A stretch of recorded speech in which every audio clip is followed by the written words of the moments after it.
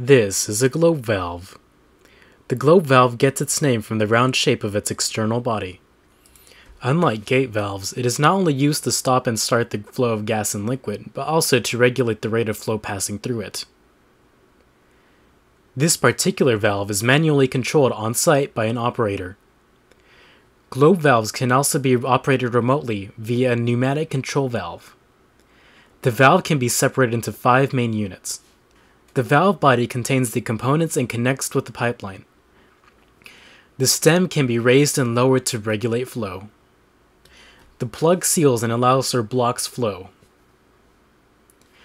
The bonnet seals the stem against leaks and allows for mounting an actuator. Finally, the handle allows for manual control of the stem by an operator. As an operator turns the handle counterclockwise, the stem lowers. The plug allows for less and less flow through the opening in the valve body. This intermediate position, called throttling, allows for some flow, but not as much. Flow can be regulated in this manner by lowering or raising as desired. As the valve closes completely, the flow is stopped.